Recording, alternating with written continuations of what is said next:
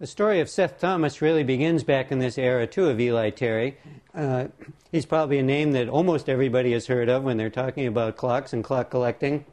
He was a contemporary of Eli Terry, but he was the guy who probably even made more money. You often hear about the guy who thinks up the idea, the inventor, doesn't do as well as the second guy who runs with the invention. And Seth Thomas was probably in that category.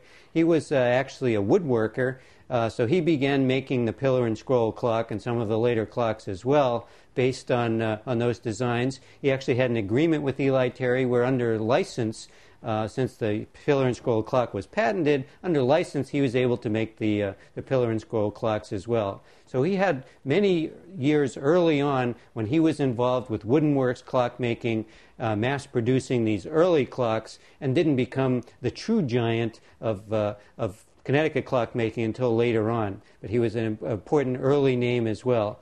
There was actually a lawsuit, which we're not sure whether he instigated it or Terry did, or whether they did it just to try to clear out some of the other competitors. But he began making pillar and scroll clocks without the license, without the credit to Eli Terry. And you see clocks with those kinds of labels in them as well. And it was settled in a way that maybe for a while discouraged some of the people that were trying to make clocks like Terry without paying him any license fees for doing so.